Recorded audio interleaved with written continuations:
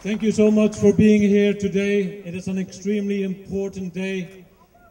Today is the first day in a long time that this political case is finally in the hand of a politician.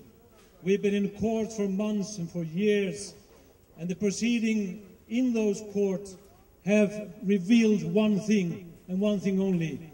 This is a political persecution. Julian is a political prisoner. And now, Priti Patel has the life of Julian Assange in her hand. She can end this. This is why we're here, to demand that he does the right thing, to end this persecution, stops this extradition.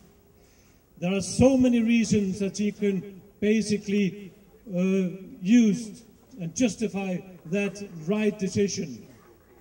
The extradition treaty prohibitively bans extradition for political offenses. Julian Assange is indicted for espionage, as ridiculous as it sounds.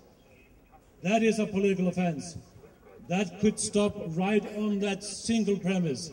But there are so many others. What has been revealed is the violations against Julian's rights in the entire process. The spying on his legal meetings, the stealing of his legal documents, the plot to kidnap or kill him. There is enough evidence for Priti Patel to say enough is enough and stop this. There is so much at stake. Priti Patel might take this up in the cabinet with Boris Johnson, a former journalist himself, and discuss what will be the merit of the approach that the Foreign Office is now trying to present around the world. That the United Kingdom is the vanguard of freedom of the press. They are promoting press freedom. What kind of a substitute is in that kind of a message when Julian Assange is sitting, withering away in Belmarsh Prison? It's meaningless. So it's a reputational issue.